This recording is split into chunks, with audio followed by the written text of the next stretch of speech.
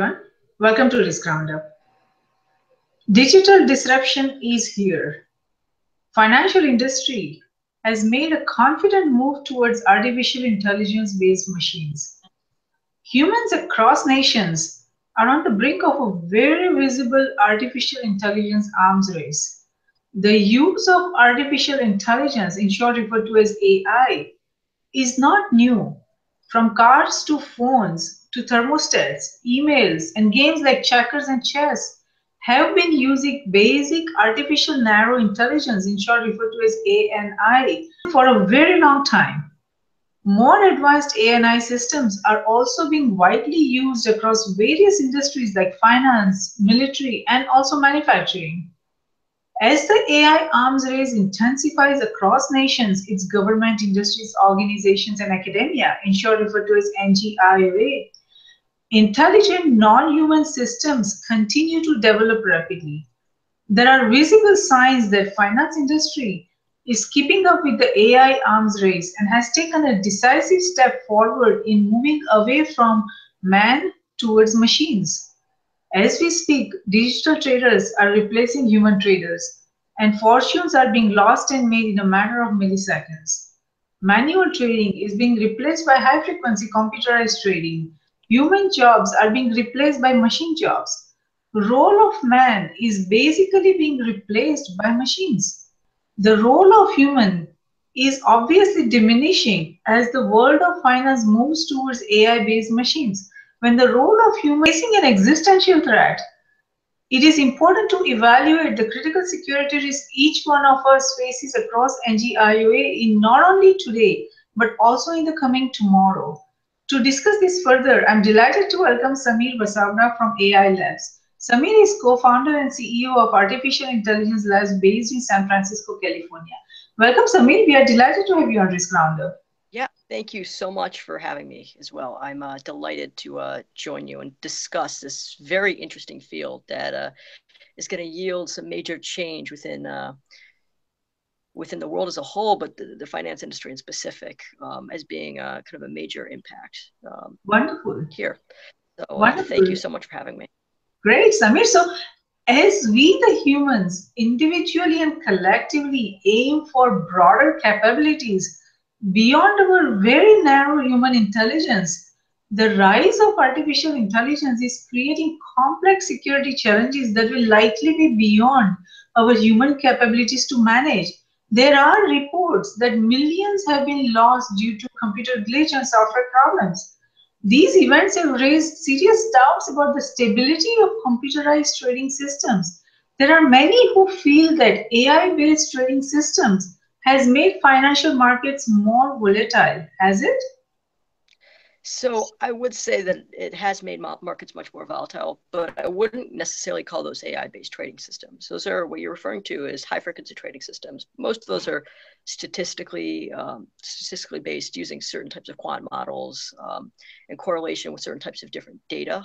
They're usually trading on volume of a stock. They're not looking at anything relative to the stock, which is making it harder to raise capital for these companies. And it's been kind of changing how the trading patterns of most companies work, because it's kind of manipulating volume in correlation to some events. In some cases, some of the higher end hedge funds are being able to actually implement AI and different types of sentiment models and things there. But right now, the reason behind why a lot of these systems aren't working too well is because of the fact that they're not necessarily AI. And AI in this space has not been even close to perfected. It's only 1% the way there. There is quite a bit that needs to be done in order to have something perfected. But these statistical systems can be triggered, and there could be errors within these systems if they're all attacking one stock at once, or they're attacking volume in a bad way, or the quant who's actually developing these algorithms wrote something improperly and they executed trades that relative to the algorithm. I mean, there's all kinds of different things that could go wrong in this space, and it costs a lot of money to maintain. That's for sure. But a big part of this is maintenance, and there are hedge funds hiring hundreds and hundreds of different quants, I mean, high frequency trading firms, hiring hundreds of these guys to make sure these algorithms work. A big thought of mine when applying artificial intelligence to high frequency trading would be the maintenance process. If a system is able to work autonomously without having that maintenance and be able to work around those issues, analyzing things that are not necessarily what they're currently looking at, being just volume, then I think it might open up some room for less failure. Yes, yes. So there is, I mean, obviously there is a lot that still needs to be done. It is still in the preliminary stages, but that is a good explanation, Samir. So now, with the hope that AI-based analytical systems can automatically recognize changes in the markets and adapt and adjust in ways that rigid quantitative models cannot, there seems to be great effort put towards machine learning. What is the current state of AI-based analytical systems for financial markets? So the thing is that right now, machine learning in the finance markets is a big no-no. I was actually talking with the head of machine learning at Bloomberg, and he was telling us that we should be staying away right now from implementing machine learning into the entire aspect of financial analysis, but certain areas of it that are highly aimed. You can't have a machine learning based model be the entirety of creating a financial decision. It has to be a combination of quantitative finance models and statistical models in correlation with certain machine learning models. Because see, the thing is machine learning is a nonlinear technique, and in finance, it usually requires more linear techniques, which are more in line with quant models and everything else. But in certain areas like stock selection, after the criteria has been models and everything else have been done, when that's an area where machine learning can be applied more so than determining risk and other areas like that. No, I'm glad to know about that, that they have a combination of, both the systems. Now, from across financial fund management to high frequency trading, there is a great effort being made to quickly understand, evaluate, and forecast things before they develop and happen. It seems that the efforts are more towards speed of action. Is speed the center of financial industry's AI strategy? So that's not when I get more into what my startup is doing and what we're working on. We're not focusing on speed at all. It's more about long-term investments. There are several different classes of investments, and high frequency investments where you're kind of in a position for less than a second to gain a small fraction of a cent as a return isn't necessarily where AI should be focused. More so in the long-term direction of how investments and long-term type portfolios. But yes, getting data quickly is very important.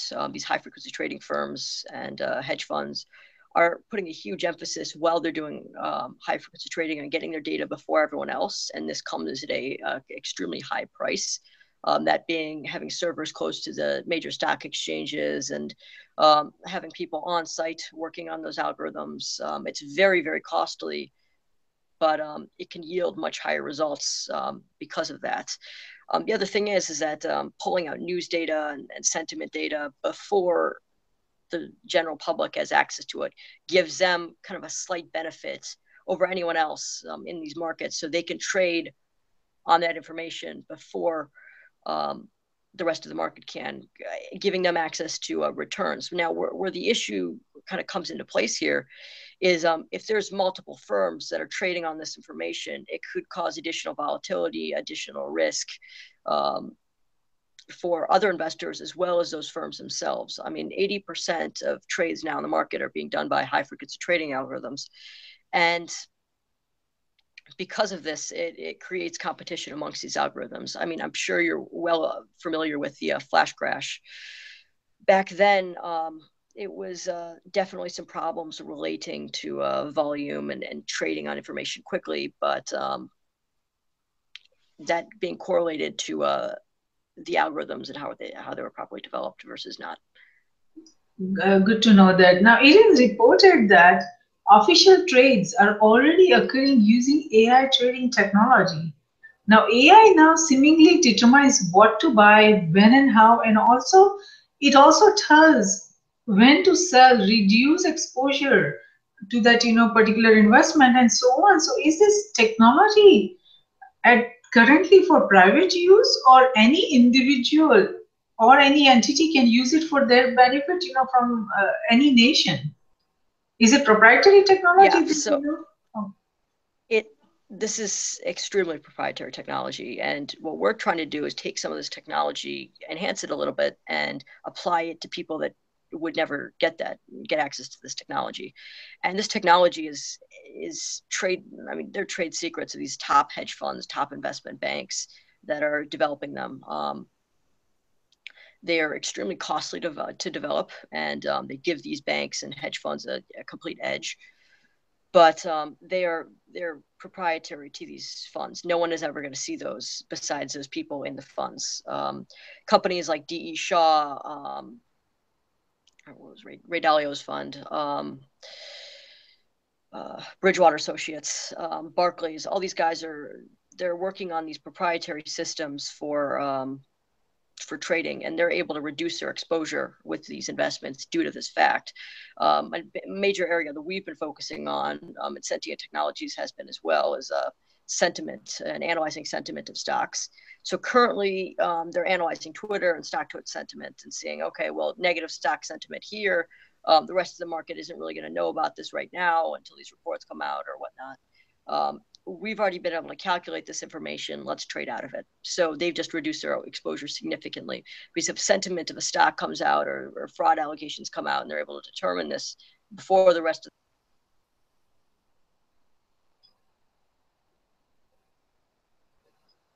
I'm sorry, I think the thing cut out.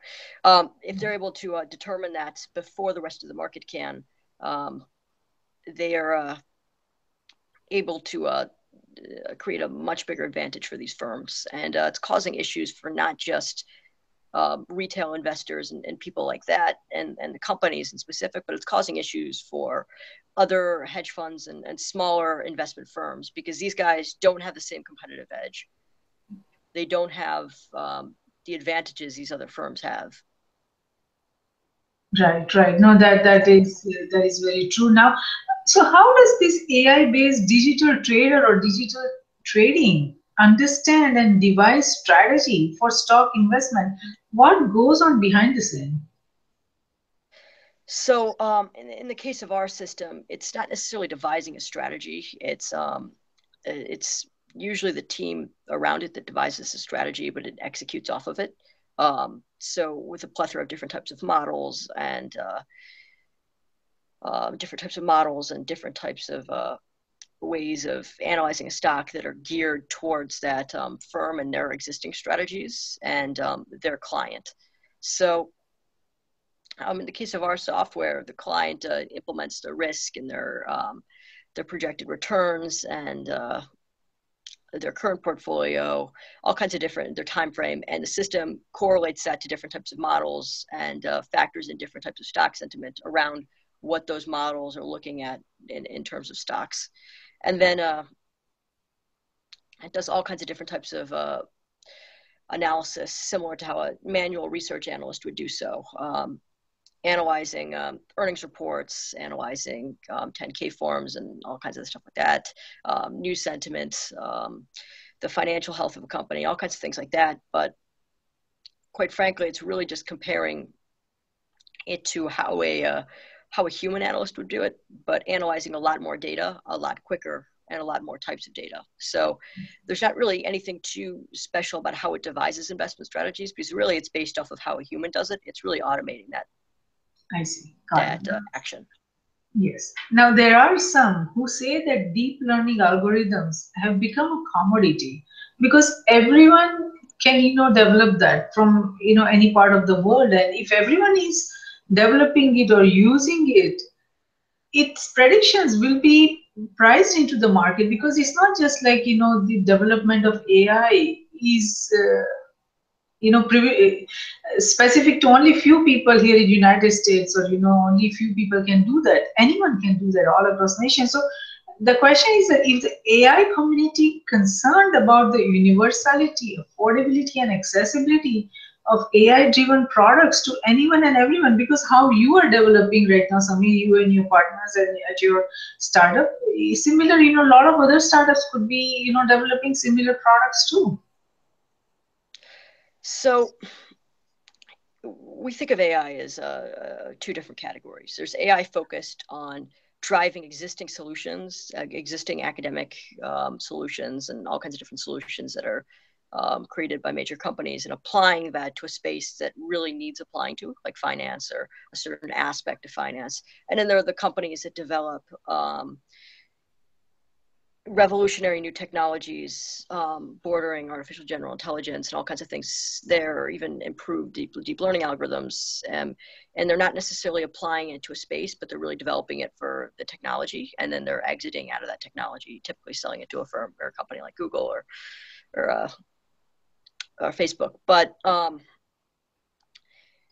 we think that it's not just about the algorithm, it's about the application of that algorithm, and it's also about the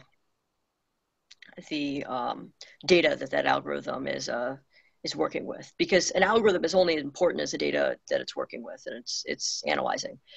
And given that it's a lot more complicated than simply just putting some open source algorithms together and building a startup out of it. I mean, it's not necessarily that simple, because for a system like ours, it requires 20, 30, 40 different types of algorithms simultaneously working together. Now, this is taking a significant time of academic research, man hours, and high-level employees. It's not something that a software development team in India can simply whip together like a traditional app or website. It's tends to be a little bit harder, especially when you're working with an extremely complicated field like AI. So I wouldn't say that it's necessarily as much of a commodity as people think. I think companies that are trying to build those algorithms into commodities and allow startups to use that at a cost and implement that into their products to create a more data-driven environment, I think that's definitely a major benefit rather than a flaw. Yes, of course. So, yeah. Now, let's talk about your startup, AI Labs. It seems that you have developed technology called FSAI that will change the entire asset management sector by replacing manual trading practices with automated workflows using, of course, AI. Could you explain FSAI and its fundamentals? Yeah, so we're actually changing the name to VISE now, but it is pretty interesting. So in the asset management industry, in the wealth management space, there are advisory brokers, wealth managers, financial advisors, RIAs, these guys, and they're creating customized investment solutions for clients. And they're not necessarily creating customized investment solutions for clients. That seems to be the issue. It's costly overhead of actually devising these solutions. It's expensive for outsourcing these solutions to mutual funds, and thus they're having to raise their fees significantly, and they are having to lose clients. They're becoming a dying industry. And we figured, well, how can we apply AI to this to replace what they're doing now and give them a cost-effective alternative to building investment solutions for their clients? So we created a system called VISE that takes a client's criteria into account and builds them a customized investment solution meeting their criteria exactly, and then manages that solution for them. But see, the interesting part is we're giving this to the advisors, and we're not giving it to the clients, the end users. So the advisors can give better investment advice to their clients. It's a more effective and sustainable business model, and we can kind of prevent the industry from kind of dying out, given the fact that we're going to be able to significantly reduce their fees whilst improving their investment advice. So a client now only has to walk into an advisor's office and say, okay, I've got $200,000 to invest. My risk tolerance is X. and I've got a time frame of 30 years. And rather than the advisor saying, okay, I'll put you in a mutual fund, or I'll get back to you in 4 to 6 weeks with a portfolio, the advisor simply has to type this into our system, and the system gives them out a list of stocks, risk levels on these stocks, data behind the stocks, and justification. It explains why you're going to buy these stocks and why you want to invest in this portfolio. And then it manages these stocks. So, for example, we like to pick on this one, Valiant Pharmaceuticals. Fraud allegations came out about that early last year, I believe. And traditionally, if an advisor had a couple hundred positions of client assets into Valiant, and they're not constantly watching these portfolios and constantly managing them, they wouldn't realize until later that they're losing a bunch of money, and their clients are going to be unhappy. But in our case, they would have gotten a notification saying, okay, well, there's fraud allegations that just came out. Their sentiment is going to go down a little while. Here's what happens, because we're bringing this data to them faster. They're able to move their clients out, mitigate the risk, and provide happy clients. So they no longer have to focus on actually managing their investments. Our system does that for them. They just have to please their clients. And we're even helping with that because we developed a chat bot in which we'll send out the client constant notifications about their portfolio to show that their advisor truly cares about their portfolio and they're actually watching for them. When it really doesn't take too much time on the part of the advisor. Right. And that's I mean, at this point, like you said, you're not giving it to individual buyers, you're just giving it to the advisors, but there is no guarantee it will just stay with the advisors. These things, are not going to be very secretive. It sooner or later is going to go in everyone's hand. Can you talk about the technical foundations of WISE that you have developed? It's not FSAI now, like you said, it's you have changed the name to WISE. So what is the technical foundation? So I can't tell you too much, but I can tell you a little bit. We're applying similar technologies that hedge funds use, but we're also applying different types of alternative technologies that are modular around any kind of investment strategy and any type of different client. The major point of this is providing customized investment advice. So we're employing certain types of genetic algorithms and artificial neural networks for determining certain aspects of risk, but and we're actually working in correlation with quantitative finance models. So we can have a little bit of kind of similarity to kind of what the market is offering right now. So there's not too much variable in this system, but we're still providing a significant amount of AI exposure as well. But a major focus for us has been sentiment analysis. We've been developing out different types of sentiment models utilizing natural language processing, which is a very hot area in AI right now. We're actually able to determine sentiment of a stock much better than they traditionally are, because traditionally they've been looking at just words, sentiment words, and the connotation behind those words in Twitter tweets and stock twits. But what we're doing is we're actually able to pull sentiment from what you'd expect to be unbiased reports relating to the SEC and their filings with them. And we're also being able to pull this from actually injecting different types of SEO analysis into these models. So we can actually be watching how the direct sentiment of a news article and how that'll affect the stock because of how many people that have read that news article. So if there's a news article. That is very interesting. So how does that identify? You look at the keywords, or how do you define that? That's what's very interesting about our algorithms. We're not necessarily looking at the keywords. We're looking at full sentences. We're understanding full sentiments or sentences, which is a huge revolution, although it may not sound like one in sentiment analysis. I hear you on that. It is, I think, very huge, because that way, based on the emotions of the investors or individuals or the market, the algorithms will be able to catch that and be able to adapt and make a decision accordingly. That is really big. So at what stage are you in that development? So that's the thing. We've made our most progress in terms of the sentiment analysis. That's where we've got our resources focused. It's also an area where it's a little bit more clouded on the institutional side of things with the hedge funds. They're focusing a lot on there, but what they're really looking at is tweets and biased information. We're looking at unbiased information and pulling sentiment off of that, which is much more accurate in the eyes of the investor than looking at tweets. Because although 1 million people might send out tweets about a stock, if 10 million people read an article about a stock from a credible source, it's going to wage much more of a change than the tweets will. So, and especially because it's unbiased information. So there's that. But in terms of the analyzing the financial health of a company and things there, we're doing some pretty interesting stuff, actually looking at company culture. Traditional top analyst, buy-side analyst, will look at culture when looking at whether or not to buy a stock. This is a major area of focus for us. We're able to provide company culture details to advisors. So when someone is looking at a stock, they're going to say, okay, what's the culture of the company? How's management doing? How's the CEO approval? We've got databases with thousands of interviews of employees and thoughts on the CEO and how management is doing and the interworkings of the company, because it's noted that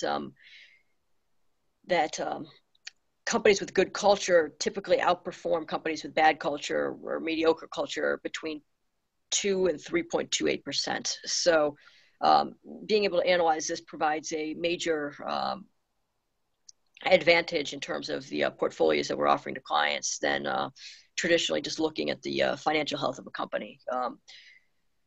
That is very interesting. That's very interesting, Samir. Where did you get the data that company culture impacts the performance? I mean, that is a really very interesting, and I would like to know more about it. And what you also said about that, based on the sentiment analysis. I mean, there has been research already done that if there is a lot of fear in the market, some event happens like, terrorist attack or anything, the people get scared and they, sell all their stocks. That is already proven. So what your strategy is about sentiment analysis, I think it's right on, and it's very interesting. I would like to know more as you progress how your development is shaping up. But tell me about this, company culture, because I never read anything on that company culture impacts, their performance as far as the stock, So I happen to know, I don't know if you've seen The Big Short, but I happen to know a major analyst, a housing analyst, who is probably one of the top housing analysts in the world. And she was the one that called the top and bottom of the housing market and sold that research. She had spoken with me about how she analyzes a stock, and she was talking about the financial health of the company and the health in terms of how outside prospects think of the company and the long-term prospects of the company. But she focused a lot on determining the inside scoop. And she said, well, if you create an AI system, it'll never be able to replace me or anything like that, because it's never going to be able to determine the inside scoop on a company. I can go talk to a few employees and talk to the CEO. But I said, well, maybe there's a solution around that. And now I'm able to analyze 4,000 employees, their thoughts on the company, CEO, and get unbiased information, versus her, who will get information and get the inside scoop on a company, but she'll be talking with the CEO. When you talk with the CEO of a company, the information is obviously biased. So because the CEO wants to put the company in a good light. So in this case, we're able to get a better scoop on management coming from the company's employees and their culture than a traditional analyst would, which is what puts, despite what people thought about this, and that humans finding information out on company culture puts them at an advantage. It's actually AI finding about company culture that puts a major advantage over that, because we're able to provide better information than humans can. But furthermore, the way we found this information, there was a article, I think you relating to the statistics on Harvard Business Review that discussed the Forbes top 100 companies to work for that annually progressed about 2 to 3.28% above industry standard. And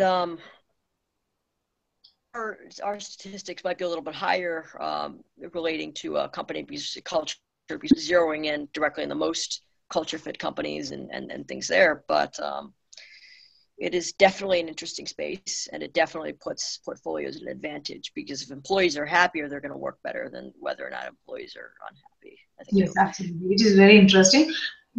Are there any other startups doing similar work like you, or other companies that are in a better, more advanced state, who are developing similar products? What about your competitors? So it's pretty interesting. A lot of our the way we look at the market is there are tools, statistical tools for analyzing small aspects of stocks that already exist and have existed for years, CRM tools and things there. And then there are the robo-advisors. We don't consider them necessarily competition, because we're giving out equities, they're giving out ETFs, and a ratio between ETFs and bonds, which is not necessarily in the best interest of the client, but they're definitely an alternative. In terms of direct competition, there's no direct competition in our direct positioning of the software, because we're positioning it towards financial advisors and people like that. But in terms of people that are working on similar types of things, D.E. Shaw and major hedge funds are working on similar software. More related on the sentiment side of things. Sentient Technology and a few other AI firms are working on on specific AI platforms that are related to sentiment. But these guys, everyone's positioning their software towards the high end of the market. Now, the high end of the market, and Kensho, of course, but the high end of the market is extremely crowded. So although there may be solutions like this at the higher end of the market that are focusing on one major aspect, like sentiment, or like financial health, or things like that are directed, they're focusing on hedge funds and major banks, while we're focusing on the lower end of the market, which is subsequently a bigger market, and it gives us market movers advantage, but it's also an easier to capture market, because when we're able to provide a competitive to these financial advisors at a low price. Yes. Now that so it seems. Now, you think that your product that you have developed, Wise, would be able to help replace research divisions or research analysis role completely, or would there still be a need for a human factor in that? So in terms of financial advisors, I wouldn't say so. I don't think that there's going to be right now there isn't a human factor in it. I hate to admit this, but I've spoken with a lot of financial advisors, and there's not much of a human factor in manual research on these portfolios. So I don't think there will be. But in terms of the institutional side of things and the hedge funds, I think there will still be a human factor in some of the research, maybe fact checking or double checking, at least for a few years, until they can get comfortable with these AIs. And then I think that there won't be much of one. I think it's going to be more focused on client relations, business development, things there. Sure, of course. Now, let's talk about the security parameters. What you are developing is basically a software, right? I mean, it is AI-based software. So what security parameters are incorporated in the design phase? How are you ensuring that, your clients or whoever, uses your product Wise, that, the security is built into that, and, they would not be vulnerable to the security challenges? So what's interesting about our system is that there's not much proprietary client data that we have to worry about too much. So most of it is public data anyways, but it's still providing a major advantage. We're still using bank level encryption and whatnot to provide the client data that's already in there. Real worry is in AI in specific is for these hedge funds that are taking proprietary client and their own research data. They're having to implement above usual standard encryption tactics and all kinds of different methods of securing this data. In our case, it's not necessarily the biggest concern, just because of the fact that we're not doing any of the trading. We're providing the advice, but the advisor has to do the trading through a separate platform. So it's their concern to worry about the security of that. So there's no kind of ways of losing money. I understand your point, Samir, that you are using the public data. So that way you are safe. But if your product, Wise, the software, when the clients are using, and these are all large financial firms, if they're using it, and if there is a security gap in your software, through which any hackers can get entry into the the client system.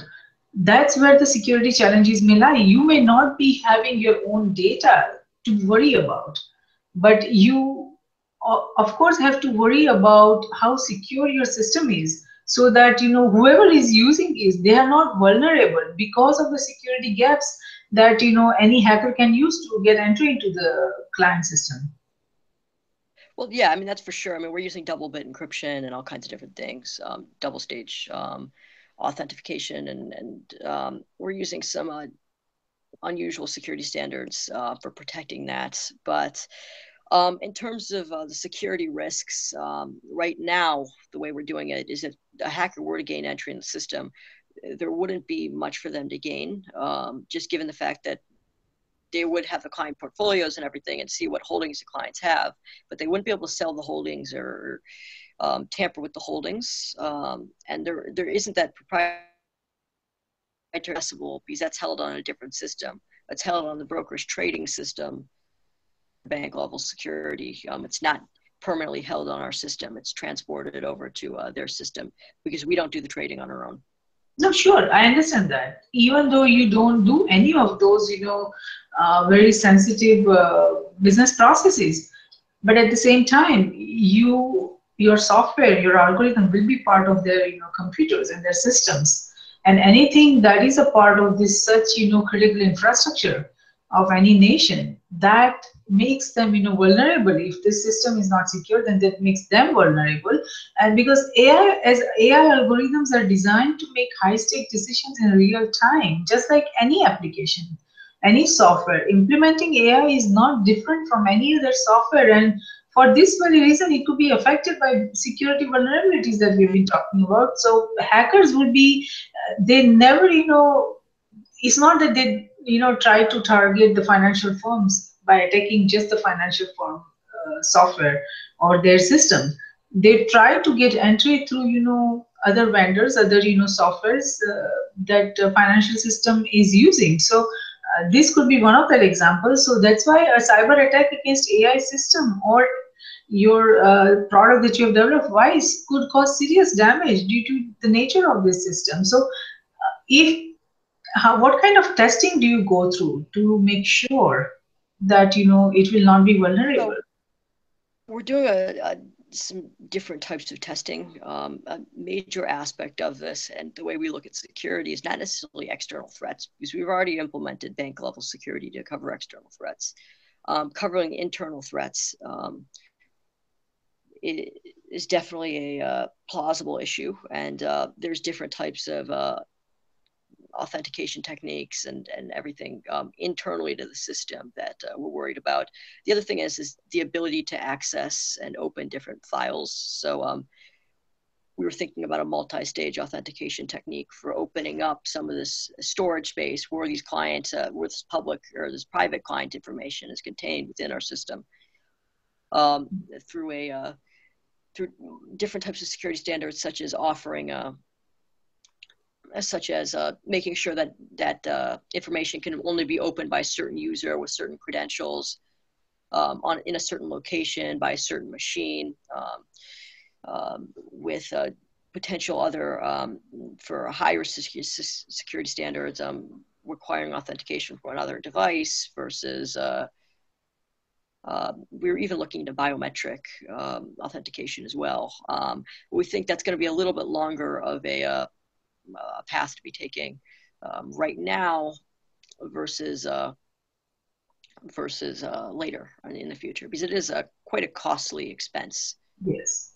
For Yes, sure. it is. Security is costly, but managing security risk at this point is much better than managing the crisis later on. So, tell me, Samir, what other products or what other initiatives you all are working at AI Labs other than these ones? So we were originally working on a mobile solution. As I said, my partner and I, we did start out pretty young, but our first platform was in mobile and mobile app development. We started working on a platform called Syscat built in mobile development space. But we decided to put that platform on hold to focus more or less on the financial services software.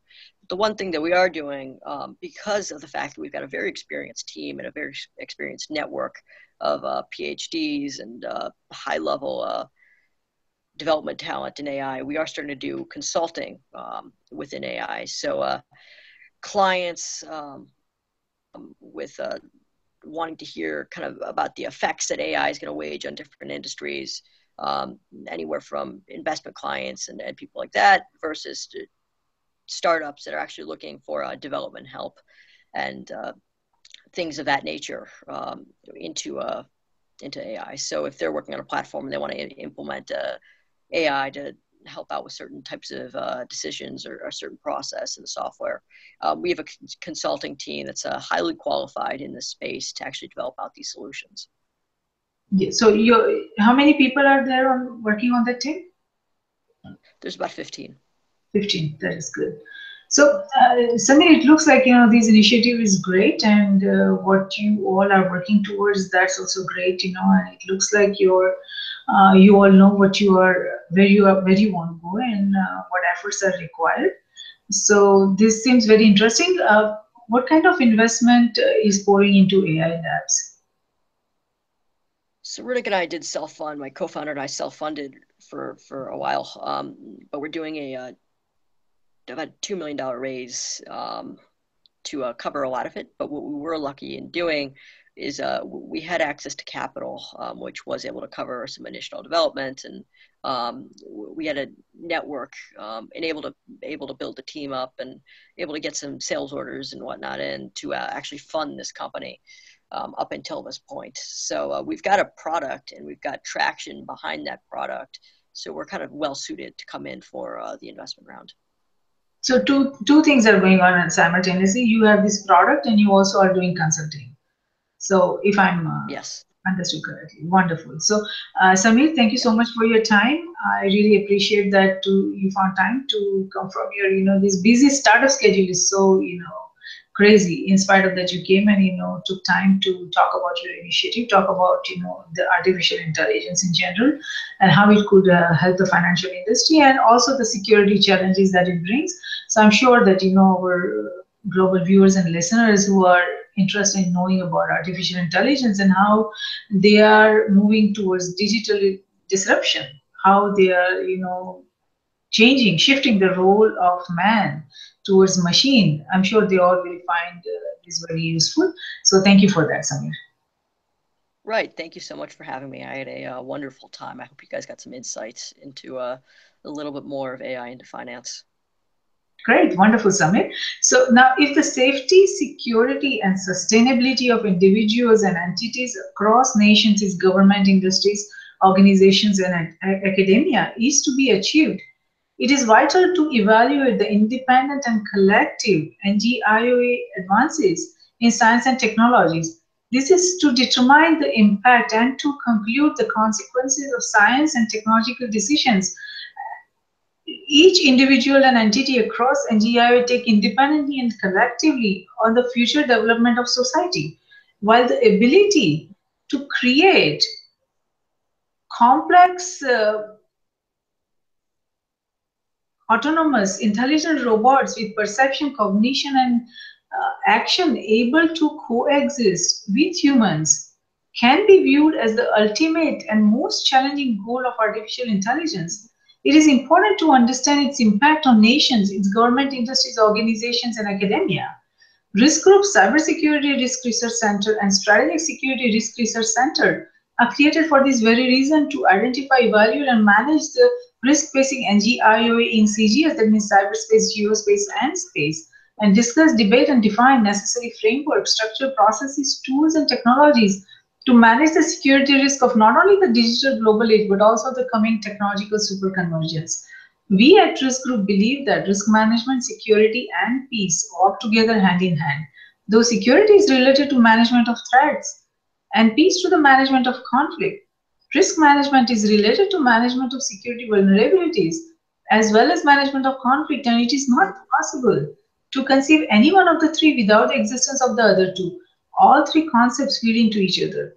We believe that the security we build for ourselves is precarious and uncertain until it is secure for everyone across nations. Tradition becomes our security, so if we build a culture of managing risk effectively, it will lead us to security and security will lead us to peace. Let's manage the existing and emerging risks together.